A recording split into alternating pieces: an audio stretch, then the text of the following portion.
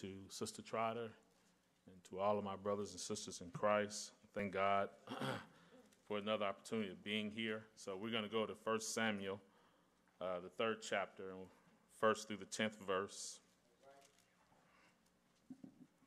Feel like Elvis Presley right now. I got this right leg shaking. But I'll be all right.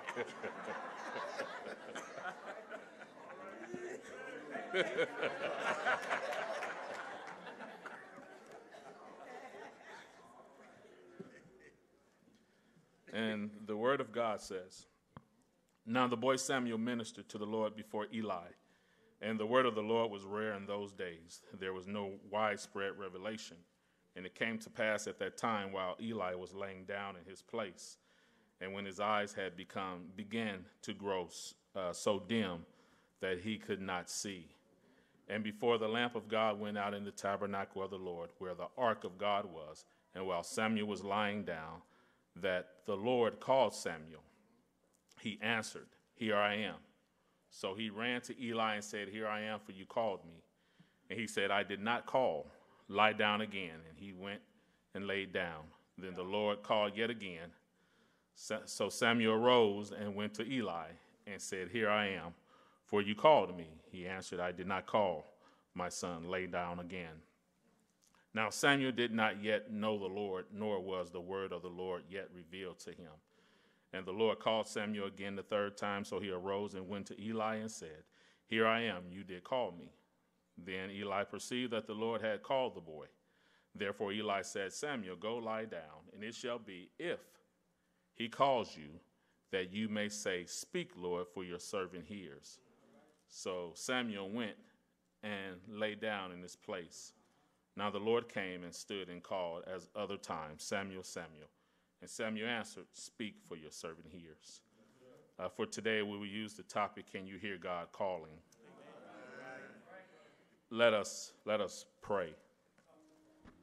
Heavenly Father, it's once again that we have come before your presence, not only with thanksgiving on our hearts, God, but just to be able to assemble together with faithful believers and right-minded believers. And we thank you for this opportunity. We pray, God, that you will bless this word, Heavenly Father. Decrease in me that the Spirit of God will increase. Let those things only be said that you once said. Thank you, God, for all things. In Jesus' name we pray. Amen. You may be seated.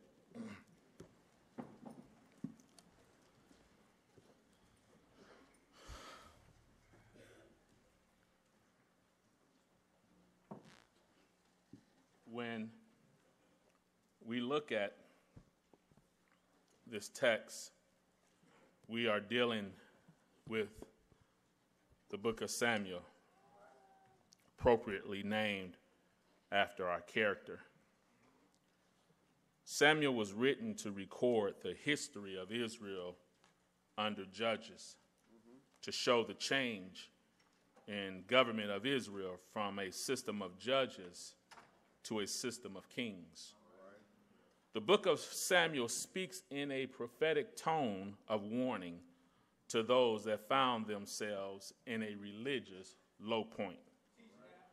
The beginning of Samuel starts with a man who has 2 wives, Hannah and Peninnah. Peninnah provided children for Elkanah.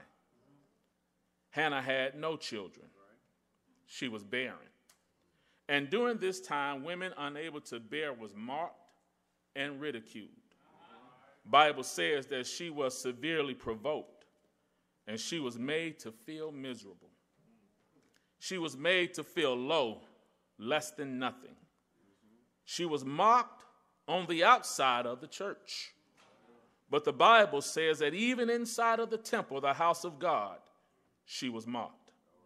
It's a sad day when you feel the need to put a person down, make them feel low, harass or bully in the church of God. She was distressed, but she never gave up. The Bible said that one day she prayed. In the midst of our journey, our ups and downs, we have to learn to pray in spite of. Does anybody know what prayer can do? she prayed. And during her prayer, she told the Lord that if you would bless me with a child, that I would give that child right back to you.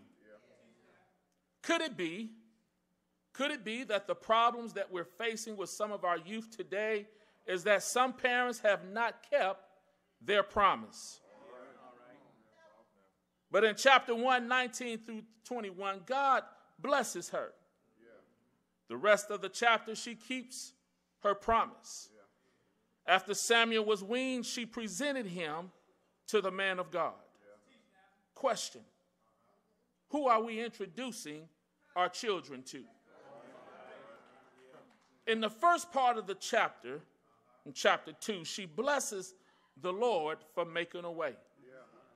He's a provider, Jehovah Jireh. She blesses the Lord for making a way out of no way. Yes, the first 11 verses of chapter 2, she praises God. But now we are here at chapter 3. As a parent who kept her promise to God, she brought him, Samuel, to the temple to serve. Child translated in the Hebrew could be from the age of an infant to an adolescence. Scripture states in verse 1 of chapter 3, and the child Samuel ministered unto the Lord before Eli. When looking at this, it's great to point out that even at the tender age of a young child, God has something for them to do. When we look at the word minister as in ministering to the Lord, the word minister means to serve and to be an attendant. So while Samuel was in the presence of Eli or in attendant, the Bible says he ministered. He wasn't just there to be counted. While he was in the house, literally Samuel was doing what he was supposed to do. Oftentimes when we come into the house, we have to remind ourselves that we aren't just here to be attendants, but we are here to serve. Also, the word of the Lord, also the word ministering can literally be translated to mean one that contributes. Samuel was not only in the house serving, but while he was in attendance, the Bible says that he was not only serving, but he was contributing. And we have to understand that our children have all been called to a specific purpose. Samuel was called to a specific purpose. Therefore, as adults, we must recognize that our child or children have special talents and gifts to contribute to the body of Christ. Can I get amen? Amen. So you see, we are not entrusting them to maintain, to invent, to build up, to encourage, and to inspire. But here in the text, we see that Eli has entrusted Samuel with something to do. And Samuel is fulfilling his duties. Samuel was serving during the time when there was a low period. Oftentimes when there is a low period, people typically stop working. But Samuel continued to work. Didn't matter his age. Samuel understood his duties. And what I'm trying to get the youth here to understand, that even in low periods when nobody is watching, if God has given you an assignment, you are to complete that assignment. Whether it was opening the doors or closing the doors of the temple, Samuel worked. So now we have Eli, the high priest, and Samuel the worker. Verse 2 says, it came to pass that time when Eli was laid down and his eyes had become waxed dim as he was going blind. Eli had progressed to an old age, and being able to see had become a challenge.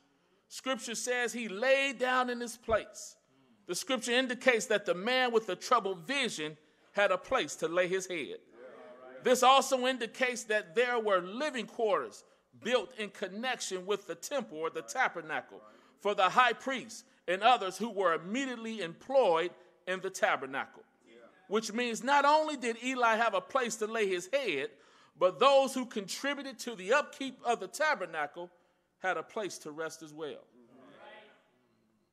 Now, while Samuel lay, something happens. God calls Samuel's name. Now, there's three things that we should pay attention to here as God calls Samuel's name. The first thing that we should pay attention to is that Samuel heard his name. The next thing we should pay attention to is that he sought out the source. And then the next thing is that he followed wise instruction.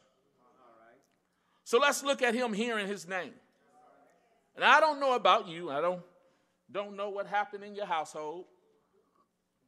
But for me as a kid, it took me less than 10 seconds to respond when my mother called my name. Now, I don't know how long it took you, but I understood the characteristics of Diane Williams. So I knew that when my name was called, I had to get up and move. I can't recall a time that my mother called my name and me just sitting there acting like I ain't heard nothing. Now, I don't know about you, but I knew the characteristics of Diane Williams. As a matter of fact, I had 3 names to respond. I had Ken, I had Kenny, and I had Kenneth Sebastian Williams. Now, you know when you hear all 3, something's wrong.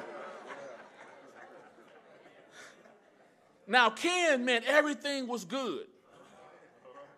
It's going to be a good day. I don't see any whoopings on the horizon. No punishments popping up. Mom haven't received any calls from the teacher. Yes, when I heard Ken, I knew, like Ice Cube said, it was a good day. Now, Kenny, on the other hand, meant things were a little shaky. Maybe I needed to clean my room or get some stuff off the floor. Maybe there are some dirty dishes left somewhere. Nothing too severe. Maybe some dark clouds are starting to move in. But I believe that with God's help, I would make it through. But then there was Kenneth Sebastian Williams. Now, when Kenneth Sebastian Williams was called, it meant my time here on earth was questionable. It's time for me to call everybody and let them know it was good knowing them. But back then, you always put yourself in a position to hear when your parents called. Because I would always hear, I brought you into this world and I will. Yeah, somebody know what I'm talking about. But I learned to respond to these names because it was expected of me to answer. It was considered disrespectful when you didn't answer when your parents called. There should not have been a 2 or 3 or 4 times. The first time your parents call your name, you should have been able to answer. You should always put yourself in the position where you can hear. Couldn't close no doors in my mother's house. It was a show of disrespect. Samuel hears his name. He's attentive. He has some good home training. And he was sensitive to the needs of Eli. And even though he was asleep, because of Eli's condition, he made sure that he would be available to assist when needed. So he responded, "Here I am." He is comforting Eli by saying, "I'm on my way." Samuel might have felt that not only was he sensitive to his duties, but Eli was almost blind and he wanted to make sure he was there for him.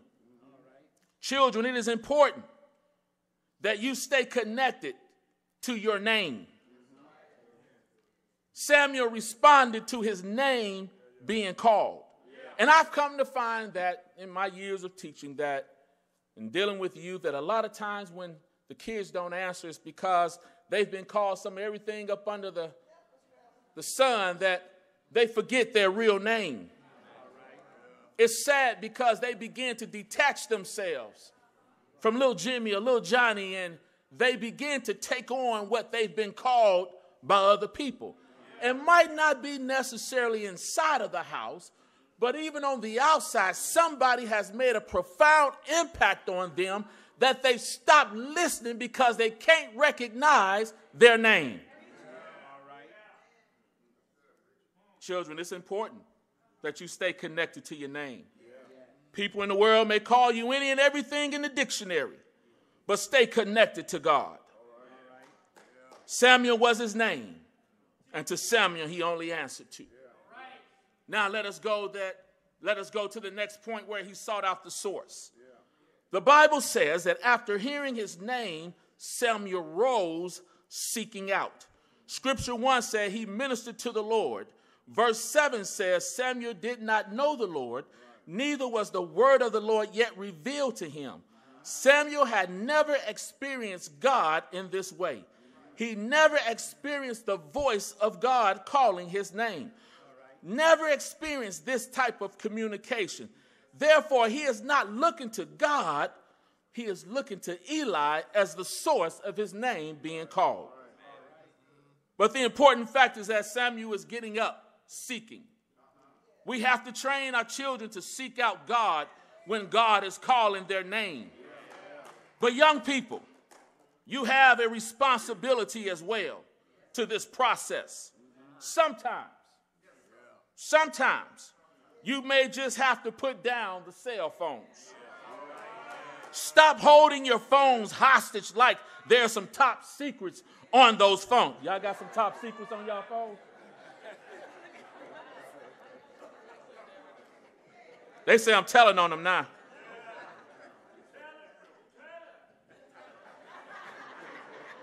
You have to give your fingers a rest. Get off of Snapchat, Instagram, WeChat, Twitter. You will have to get Drake and Lil Ma and 21 Savage and Migos and Meek Mill and Sway Lee and Kodak Black. Look at these names now. Two Chainz and Sky Mask, the Slump God, and a Boogie with the Hoodie. You have to get these rappers out of your ear and give God a chance to connect with you. Samuel had nothing distracting them. He had nothing distracting him. So when he heard his name, he responded. When God calls you by your name, that means God has a plan for you. But if you got everything in your ear going on, you can't hear God. When he calls, find out what the plan is. Find out what he wants you to do. Now understand there's three voices that speak to you. You speak to yourself, the devil speaks to you, and God speaks to you. When God speaks his word, and when you hear God, it's not outside of his will. God speaks his word, and it's aligned with his will. God won't have you do anything outside of his will. Now, the enemy, he will lie, he will distract, he will derail, he will put you in a position where you even going up against your own family. Your foresight will seem as if everybody in the world is against you. And that's all due to the lies that Satan put in your head. Your own voice will even confuse you. It's a funny thing that just happened to me. I was at Walmart and I had got the assignment to preach, and I was just praying and walking around Walmart praying. And next thing you know, I get a text from Reverend McCoy. He said, "Rev, next time when you walk past me, speak instead of just sitting there talking to yourself."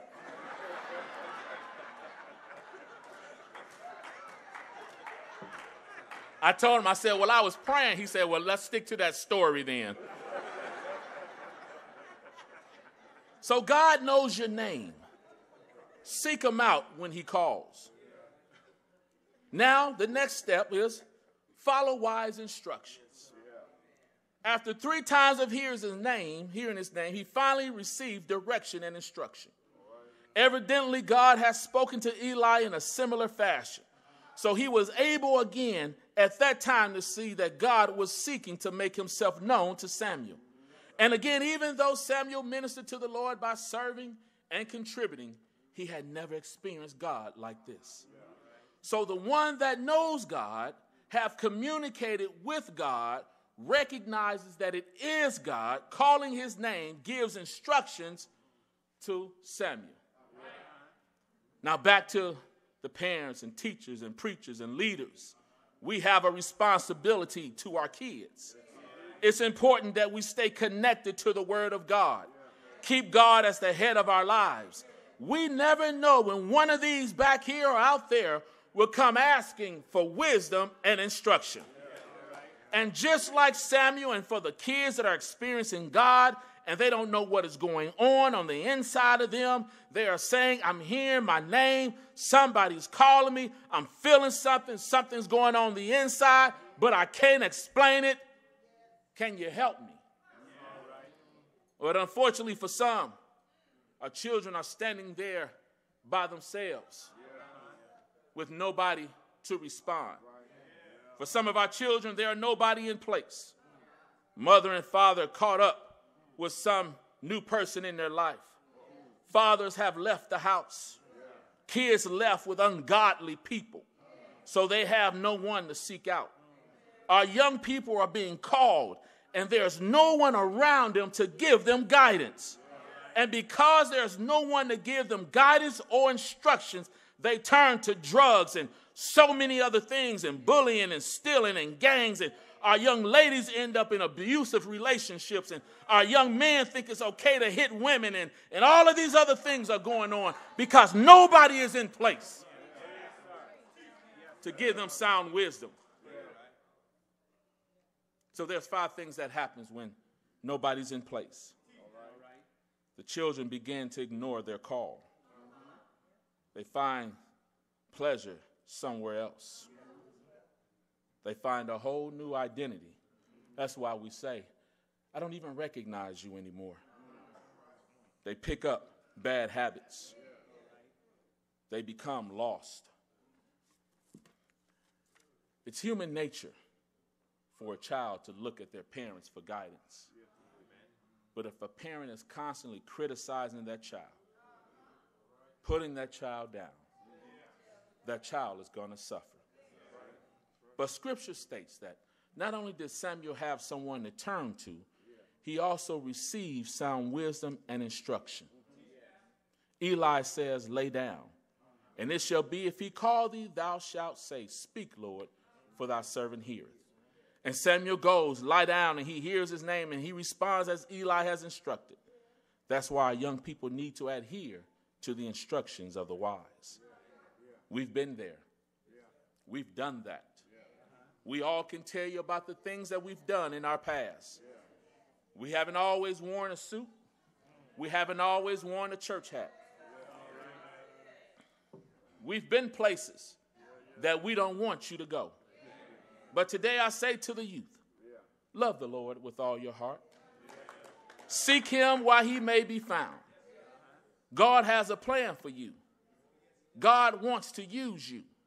Remember, we all make mistakes, but don't let your mistakes define who you are.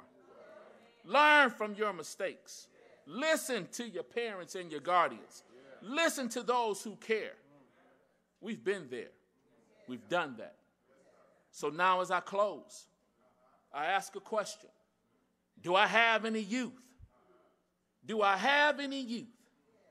Do I have any youth that will answer when God calls? I will answer when God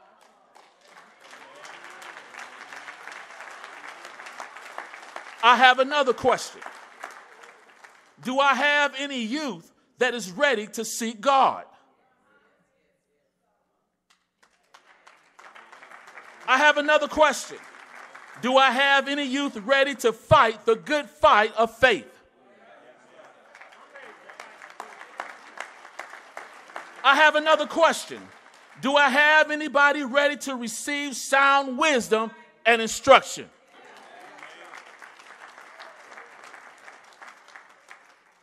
Do I have any youth ready to serve in good times and bad?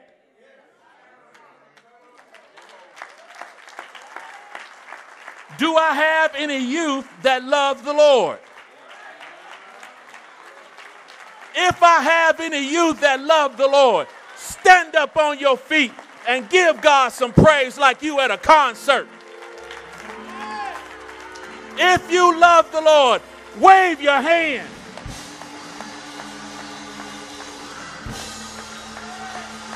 To all of the youth in the church that love the Lord, just as well as you love God, you have to understand that he also loves you.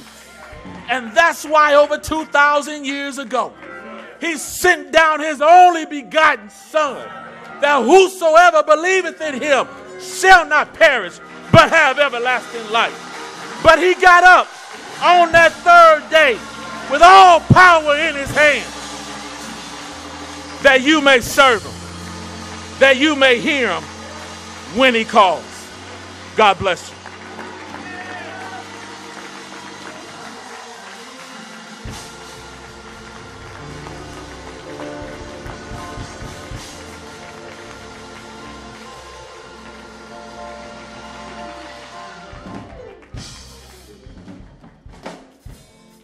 Thank you, Reverend Williams. The word of God has been preached. The word of God has been proclaimed. The challenge has been issued. Now it's time to respond. There may be one